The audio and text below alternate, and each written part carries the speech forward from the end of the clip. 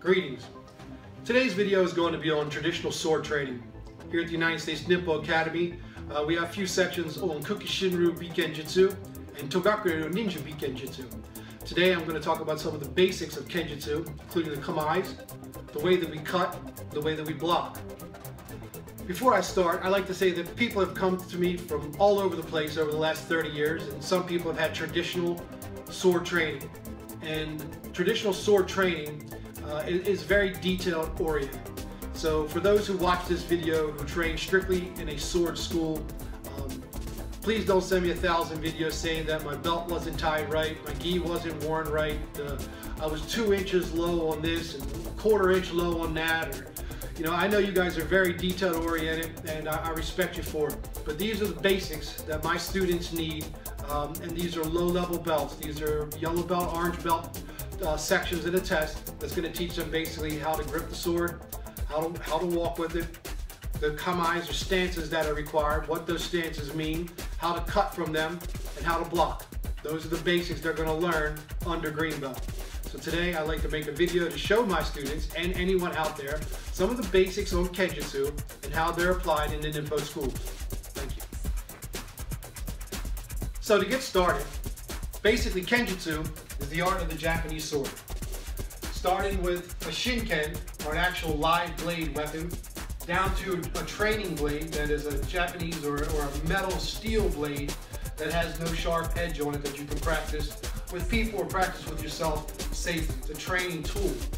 Next you have what they call boken or bokuto. These are wooden variations of a metal sword. Again, for training purposes, developing strength, developing accuracy, and for combat training as safe as possible. And then you actually have something called a fukuro shinai. This is a bamboo type weapon that can be used as a sword and also trained even safer than training with a wooden weapon. So those are the variants of it. Right? When you're talking about a sword, a traditional sword, I've included a list of all the different parts, and you can get that 1,000 different places. But some of the things that are important for you to understand is on the grip. Right? The etiquette of it is as you take the sword off of the rack, you're going to take the sword off the rack and you're going to face a shrine area or a kamidano or a specific spot. And you're going to bow in, making sure that the blade, the sharp part of the blade, is facing towards yourself. You're going to bow in, say onegaishimasu. In many cases, you're going to carry the sword in your right hand, because the right hand is the side that you would be drawing from. So you have the sword in your right hand with the sword facing away from you is how you would carry it. Traditionally, you would carry the blade closest to the wall if you're walking around inside of a room. You would never carry it in your right hand with the blade, because this is the side that you could actually draw the blade from. So your right hand is traditionally what all swordsmen are using.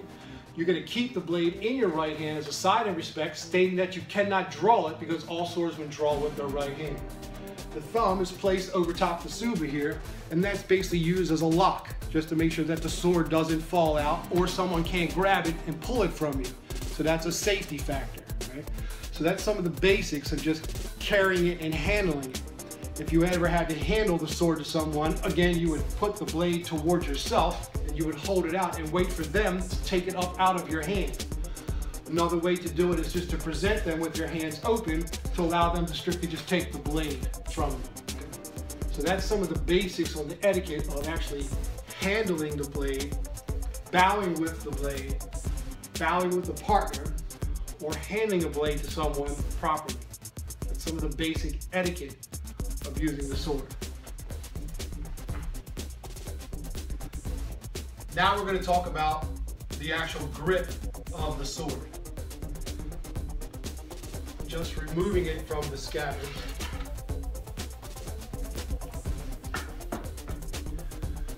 The grip of the sword needs to be with the V part of your hand on top of the sword. Right? So you don't grab the sword from the sides. Right? You grab the sword from the top. So both of the V's of your hand are lining up down the blade. Right? So what you're doing is you're taking the V crook of your hand and putting that in line so both V's are matching and your palms are almost on top of the actual blade. So if I was here, it's almost laying my hand straight down on top of it and letting my fingers curl around it. Same thing with the backhand. The V is going to be on top of it and then the fingers are going to curl around it. Right? I'm going to have some space between my hands, right? And this is generally referred to as the dragon's mouth, with the space between the hands. I'm going to have pretty good grip with my 3 index fingers, ring finger, and pinky finger. My pointer finger is going to be relaxed. Keeping that relatively relaxed, that's going to give me the versatility that I need to move the sword around. So that is the basic grip of the sword.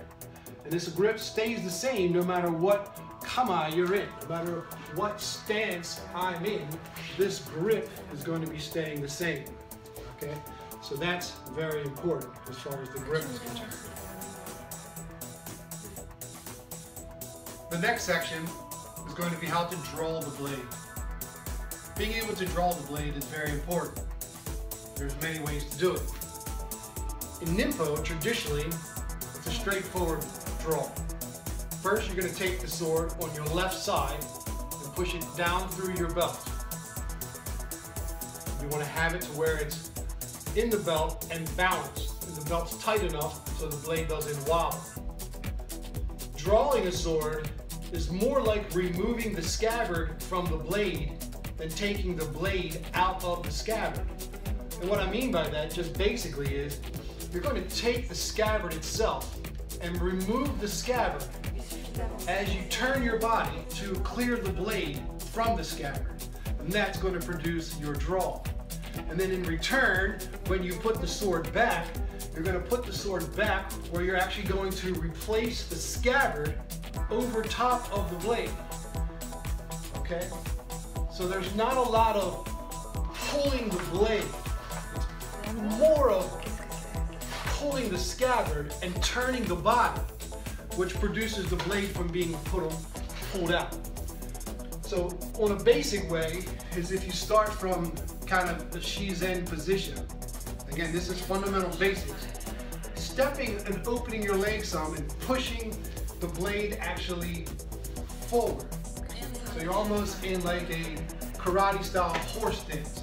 So the left leg is going to open and the blade is going to come forward. Now from this position here, you're going to learn to pull the scabbard backwards as you step back with your left leg, turning your hips. And by doing that, the blade comes free. Bringing the blade straight forward allows me to get into a stance. Pull this forward, push it behind your back, and catch the blade with both hands again. Now, to put the sword away, I'm going to bring the scabbard back in front. And it's very important that this area of the scabbard is tight. You don't want to be grabbing it here. You want your hand to be over top of the actual scabbard. Okay? And then what I'm going to do is, I'm going to bring this up almost until it's touching my shoulder. And I have it very tight with my hand, almost where I can pinch it with these fingers.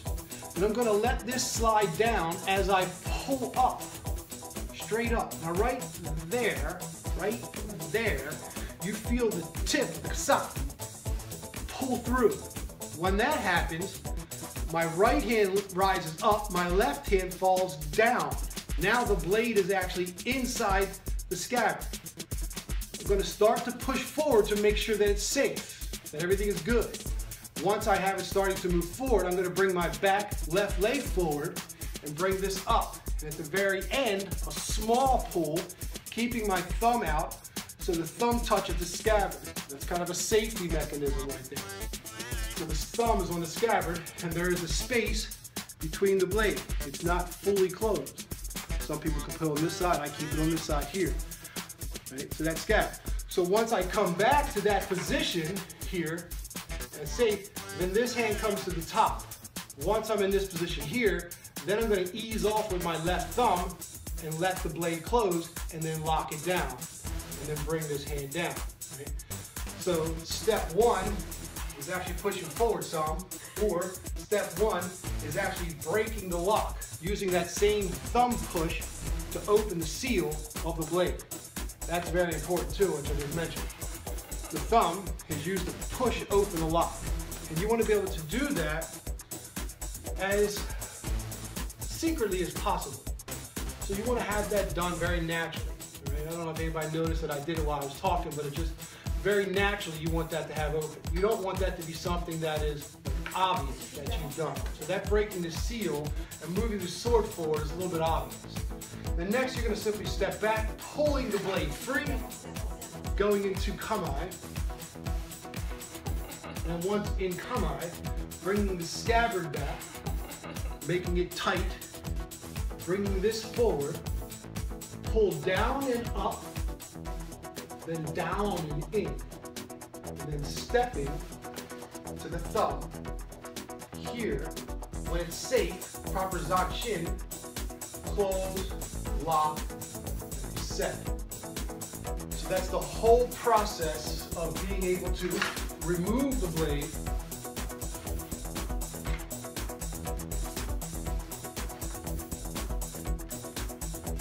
and put the blade back. Alright? Out, pull, come on. Here, straight, up, down, push, here, close, lock. Okay?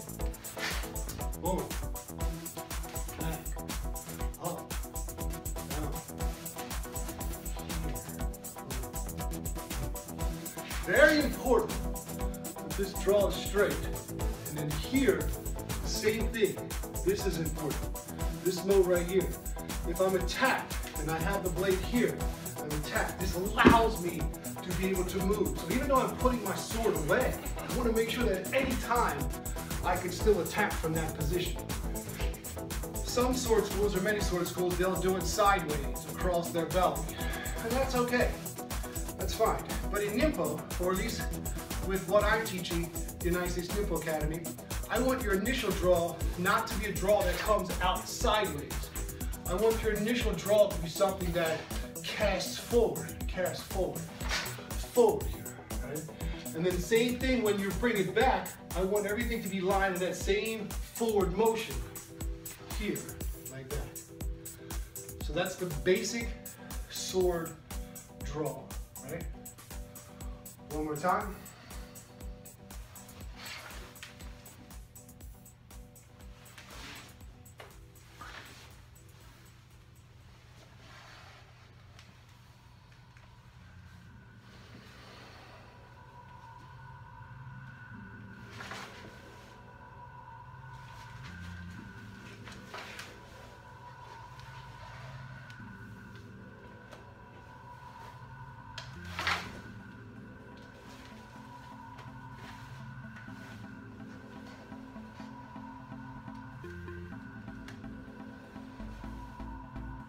That's the basic sword draw. There's many other ones that we'll get into later on down the road, where you'll learn to actually, pull the blade and draw to your right, to your left. There's going to be techniques where you're going to learn how to draw the blade as you turn and cut. There's different ways we're going to be able to do that. But until you got this initial draw where you can come straight out and then being able to put the sword away properly, keeping everything straight, I don't want you to move forward until we get all that down. Thank you.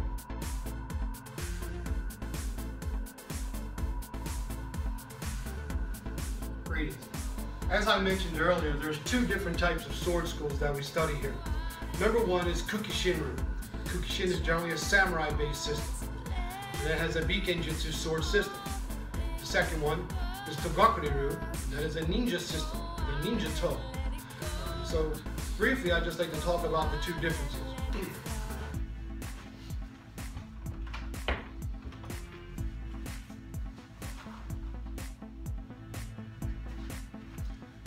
So basically what I have here is two swords. These are the Bokuto versions. They look relatively similar. Relatively similar in length, size, just some small differences. On the Kukishinru side, which is here, you can see that the blade is like this. And then on the Togaperu side, the blade is here. So you can see the differences in the two blades. The handles are relatively the same size, but the blades themselves are shorter. This is the Togaperu version, smaller blade. One of the misconceptions is that the ninja sword was straight. The ninja sword, or in fact most Japanese swords, are never straight. The strength comes in its ability to have a slight curve to it. Basically, the ninja toe is a specialized sword, but in many cases is just a samurai sword where the end part of it has been removed.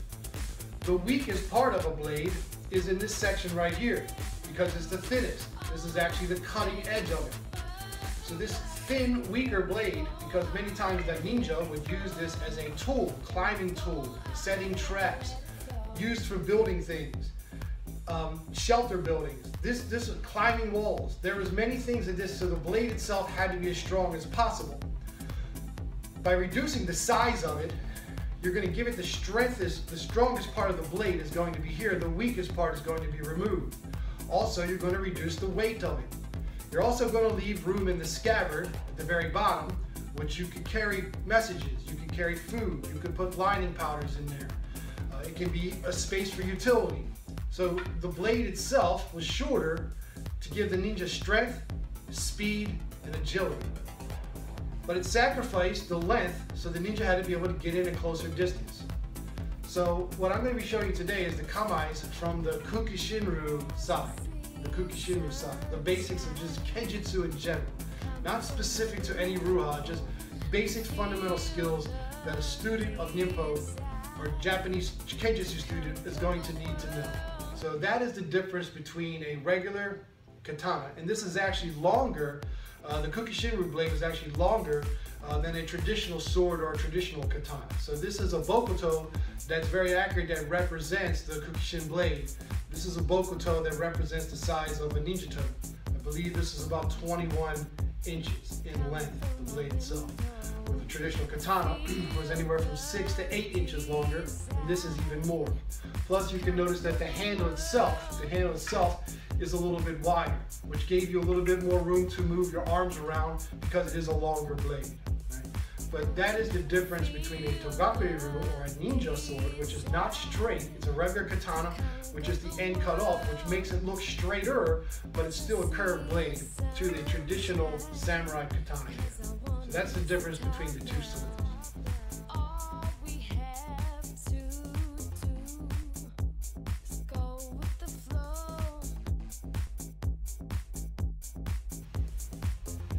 Next is going to be the Kamae section. We're going to use a wooden bokuto. Nothing changes. When you draw the bokuto, the same principles apply. No matter if you're using a katana or a regular bokuto, the principles stay the same. Okay? So first, the Kamae is Seiga no Kamae. So we're going to start from a sword draw each time to show that repetition over and over, showing how to draw into the Kamaes and practicing the re-sheathing over and over and over. Okay. So the first is Seiga no Kamae. So you start with your traditional draw, and then Seiga no Kamae is having that hand put on top, and the sword itself is going to be one fist from your hip, in line with your hip. And your body is going to be here. Okay? So what mistake many people make is, you see how this is straightforward. Many people use Seiga no Kamae and the sword is in center of their belly. Right? The blade is off to the side and the body is turned sideways and the sword is coming up here. I don't want to have the sword out in front of my belly because it gives them a place to turn. If I thrust or I move, I want my body between the blade. Right? The tip of itself is going to be eye level, okay? Eye level. Seiga no Kamae. Eye level. Here. Seiga no Kamae.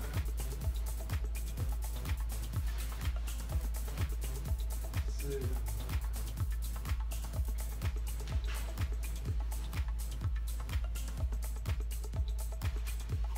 to put it away. Forward.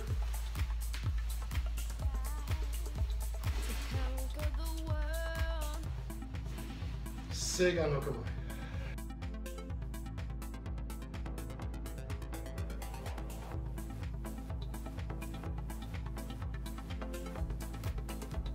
Next, Ichi no Kamae.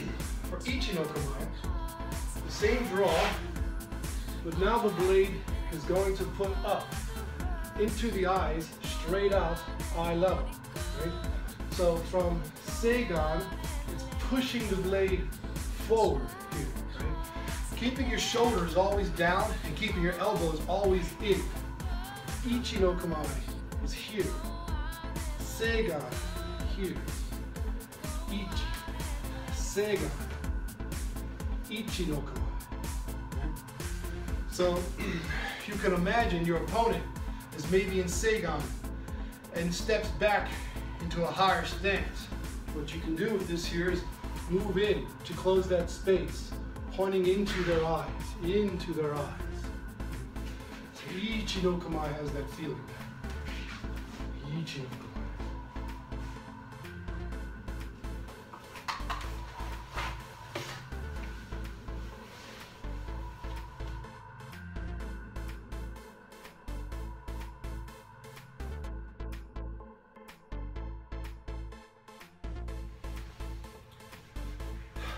Next is Chuden no Kamae.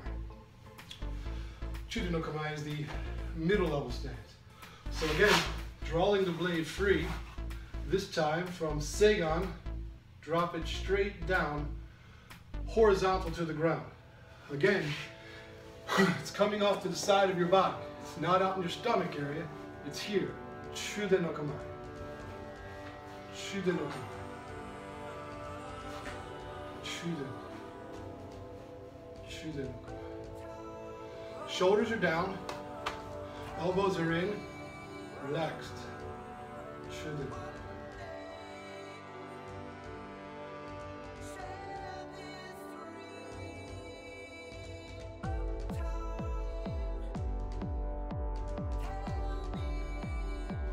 Geira no Kamae. Geira no Kamae is pointing down to the opponent's feet. The top of his foot is called the toki. Again, from the draw, just continue the draw where you're actually pointing down to the opponent's foot. Here. Pointing down. Okay. Shoulders are down, elbows are in.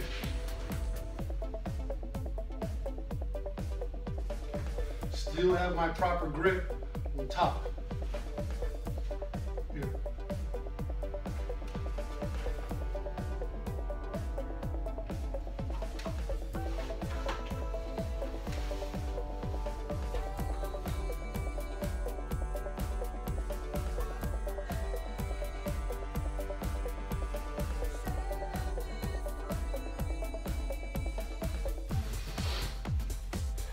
Next, Tenchi no Kamae. Tenchi no Kamae is mistakenly called Hasso no Kamae for many purposes, but maybe Hasso no Kamae is proper in other systems. But in Kukishinryu, Tenchi is the proper position. Hasso Kesagiri is the cut that's done, and the Kamae itself is called Tenchi no Kamae. And Tenchi no Kamae is basically pulling out and coming up to the side. Making sure that the sword itself is in front of your temple, in front of your face. It's not pulled back with the elbow up or down. It's here. Okay? The legs, I'm not so much worried about the legs right now. Generally, we should stay in stance and come up. Yet, I have seen it tight in this straight position.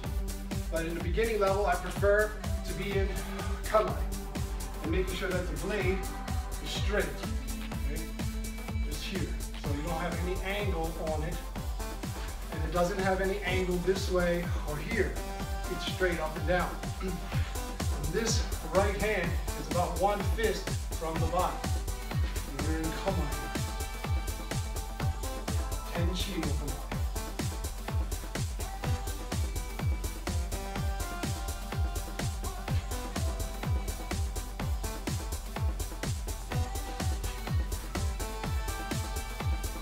You know, I just hurt some people by going left side. Don't worry about that. But you do have to eventually be able to do both sides when you do the Kamae. But for now, the primary right side is all needed for testing.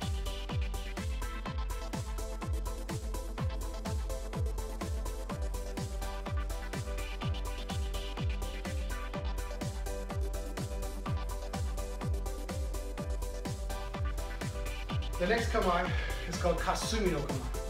So Kasumi no Kamae, or Kasumi, is generally the temple area. Means mist, type of a feeling, a fall, confusion. But for Kasumi no Kamae, once you do your initial draw, you're in Seigan, you're going to come back.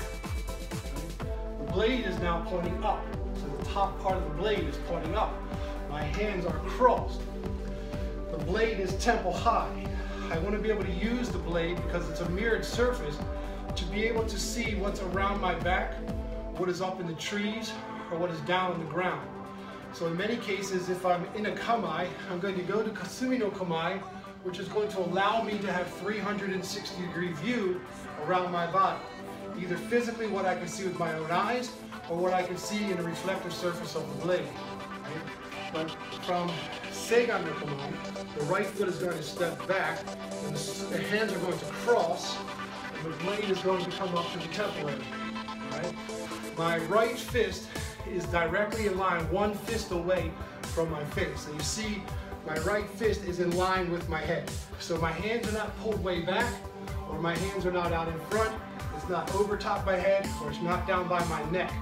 My right hand is brought up one fist away from my face. Hantai, the hands don't cross in Hantai. But again, now my right hand is still by my temple. And I'm here. I switch, it crosses. Blade is up. Re-sheath.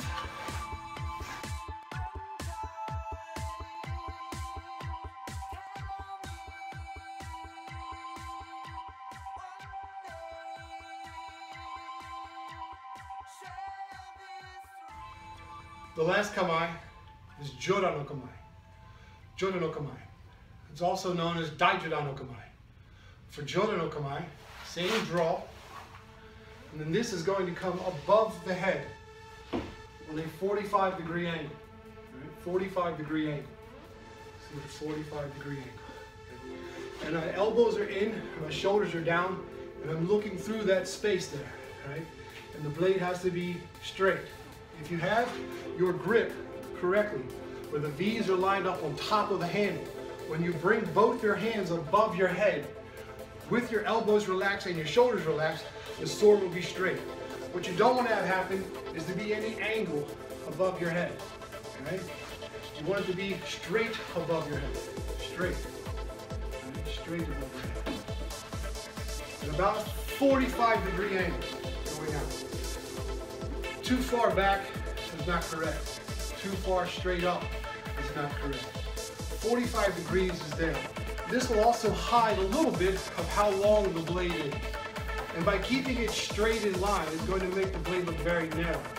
If I have on any angle, my opponent can see how long my blade is, and maybe he can use that against me. So once I pull my blade out, boom, and I go back to Kamae, I'm trying to deceive how long this is, and I'm here. Plus I want it on a straight line, so when I cut, it's as quick as possible. Okay, quick.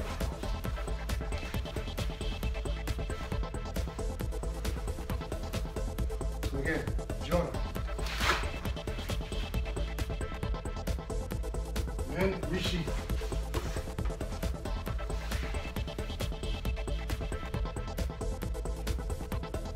So once again, I'm going to run through all of the Kamae quickly.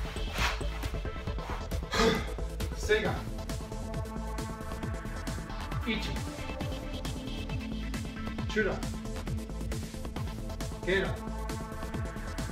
Tenshi. Kasumi.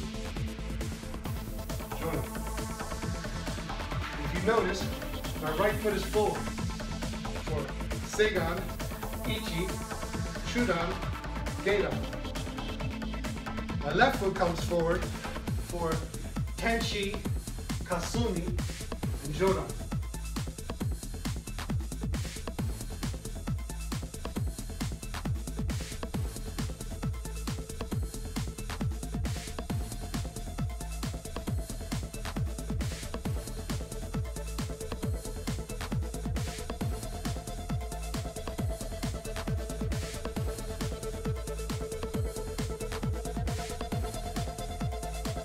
The next section is on the cuts. These are the basic 7 cuts. So I'm going to go ahead and demonstrate each one of the cuts. The 7. You're going to start in Jodan no Kamae. From Jodan no Kamae, you're going to cut with a slight kesa angle, or number 1. You're going to step back with your left foot, step forward with your right, and you're going to cut, having the sword stop at about knee height. As a rule of thumb, stopping at about the knee height is the safest, most effective way to cut. So again, slightly on an angle, cutting knee high. The next is going to be do. I'm going to bring the sword up to this tenshi position, stepping back with my right foot, cutting do by stepping with my left. And I'm going to rock as I go to Tenshi no Kamae, and I'm going to cut true Kasagiri, right to left. Rock back to Kamae, switch feet, cut down this side. From here, I'm going to do something called Gyakuge now, where I'm going to rock back and flip this here, behind me, just like this. I'm going to step up and cut the opposite of that angle. Rocking back, stepping, cutting up, switching my feet, ski, and stepping back to the position to start again. So it's basically H, knee, so, shi, go, rope, switch, back up. 1, 2, 3, 4, 5, 6, 7, back. Once you cut the first one, and the second one, third, fourth, this is where I see a lot of people make the mistake. Rocking back and getting the momentum of cutting up on an angle, and I'm letting this pull and push to flick that forward. And you notice that the sword is along my arm. So it's not below or above, it's along. And I'm almost grounding that like a shakubo to the hip. I'm almost pulling that to my own forearm when I cut up. Same thing here. My left hand is tucked in, grounded on my right forearm on that Hasogyaku cut. So it's turning up, cutting, cutting, cutting. So hitting lower ribs, cutting through. But it's very important that whatever angle you cut down on, when you reverse that same angle as you're cutting up. So if we did all 7 cuts, you'd have one cut coming slight angle. The next cut, cutting right in half. Then cutting down. Then cutting down. Now I'm going to cut back up that exact same angle. Cut up the other angle. Now everything has a vortex of cuts. I'm going to skeet to that dead center of cuts. And then back to Kamae. And then from there, you can come to Reiho positions. Here. All right? But those are the 7 cuts.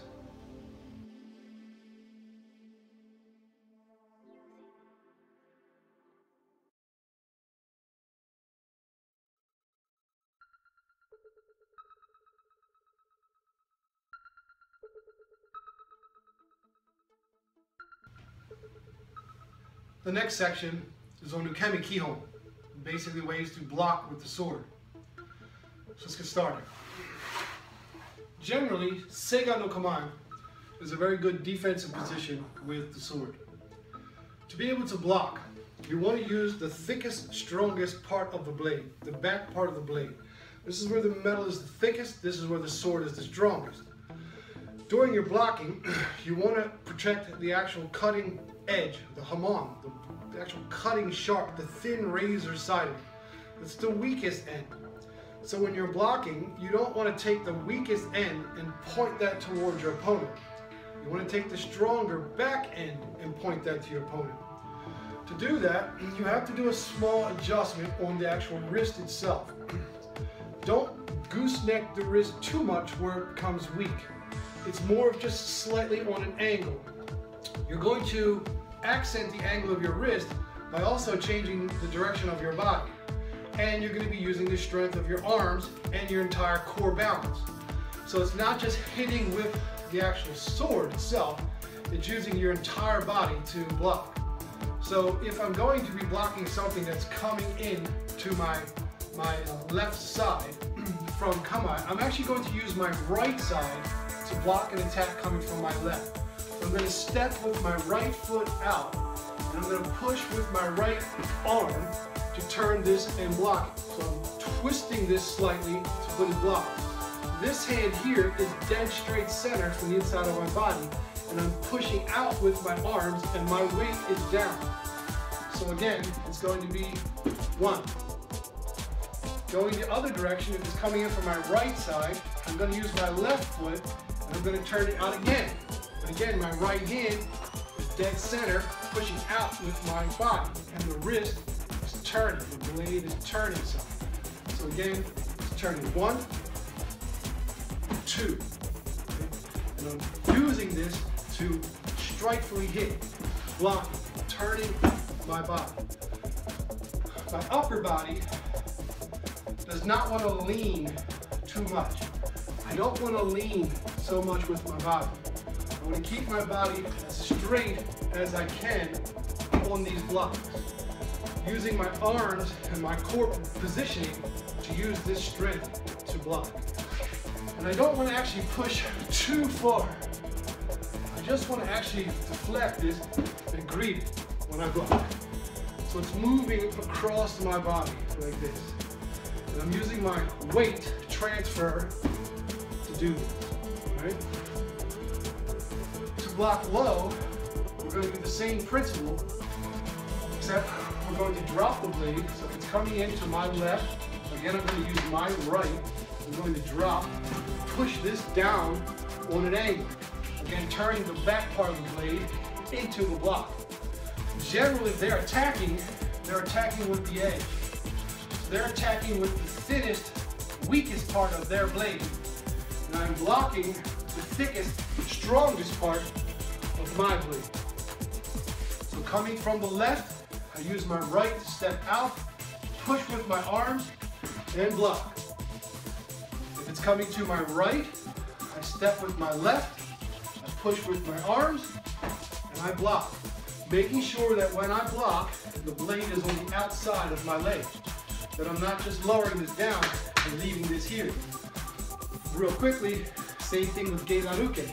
I want to make sure that when I'm moving my body and blocking, that this block is on the outside of my leg, so I'm not just dropping my hand down and still getting kicked on my side of my body. This is clear. Same exact principle with the sword, making sure that when I move, it's clear. It's clearing to the outside of my body. And again, my body stays straight. So I'm not leaning. I mean, there's definitely times to where you may have to lean, especially if it's a yori or a naginata and they're moving quickly. But that is only you compensating for your lack of skill. We do this correctly. We keep our spine straight, using the blade and pushing this free. No matter if it's low or if it's high, making sure that our spine stays straight, right? So that's 4. So this is 1, 2, 3, 4. Okay? The 5th one is for attack coming straight down. From Seigan, the same thing is, I'm going to step forward and turn and bring the blade above. almost like for shakubo, but here, my right hand is one fist above my head. I'm stepping forward and rotating. So the back thick part of the blade is still here, but when the blade comes forward, I have my cutting edge on my opponent. So it looks like this. One, you cut. Either direction, making sure that the back part of the blade is being rotated. And you'll have to self-check yourself to see if that's rotating. You'll know quickly when you come forward, is the blade facing your opponent. 1, 2, 1, 2, 1, 2, 1, 2. So, all 5 blocks. Reach, leap, so, she, go. So those are the 5 blocks. Last section I have to go over is Chiburi. Chiburi is basically removing blood or tossing blood from your blade. So after you've done some type of a cut and there is blood on your blade, Chiburi is a way to remove that blood before you return the sword back to the scabbard. A couple basic ways to do it is once you've cut something, is to take your right hand and give the blade one good flip and then punch down on it. That makes the blood drop off. From this position here, you have to be careful to catch the blade upside down to put the blade in this way here. So that may take a little bit of practice. So you basically are in a situation, someone cuts at you, you move off, and you cut, hit, and then you go ahead and put the blade away. Another way to do the Chiburi is once you've done some type of cut, is basically turning it almost on that same blocking angle with one hand, or with two, but basically with one hand, and giving time for gravity to start letting the blood run from the top down. Some swords will actually have what they call a blood groove in them, which is also done to reduce the weight, but it will catch some of that blood or rain, water in it, and once that starts to move, basically taking that and throwing it down. Generally throwing it down either on the opponent that you just cut, or in some cases throwing it down on the ground, making a line of blood that an opponent has to cross to attack you as a psychological aspect. Once I've cut them and someone's starting to move towards me, if I turn and face them, and I throw this Chiburi blood down and make a line, like almost drawing a line in the sand, saying, I just killed your friend. If you think you're man enough, step across his blood and you're next. So it's a little bit of a psychological thing. On the ninja side of it, I can actually take that blood and I can flick it into their eyes to make them realize in panic that not only do they have something in their eyes that they can't see, but it's their best friend's blood that's in their eyes as a deterrent. So the Chiburi can be done a couple ways. One, a flip, hit, or once I've cut, rising on an angle, and then cutting, just flicking everything down. 1, 2. And then once it's down, again, bringing this straight up and across. Right? Now obviously, more of a traditional way is I just cut someone down. I can come inside, have a small claw. I can use that and throw it down too. Perfectly simple. You can use the inside of your gi and clear the blood off before putting it away. So if you were in a big battle and you were just constantly cutting through people the whole entire time, and now the serve was over, you could do this quickly before you put your blade away. If you had the blood dried up on the inside of it, it can clog it up. When you go to draw, it can be kind of slowing you down. So you want the blade as polished and as smooth as possible. So that's the reason for the Chiburi. So you cut, boom, down. See? Cut, this is a slight, down. There's many, many ways of doing the Chiburi. But the flip, hit, and the up, down are the two most popular. One that I use sometimes is after I draw and I cut, sometimes you can come here with it, bring it across, bring it. So that is out. When I cut here, cuts and rolls. Right? Here, cuts and rolls.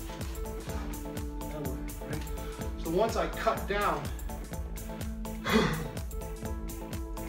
this is coming down like that. It's another way, like a roll. I let it continue to roll, and you've got to flip it through your fingers. Right? So there's no way that I can do this slow. Maybe I can do it slow and then slow it down.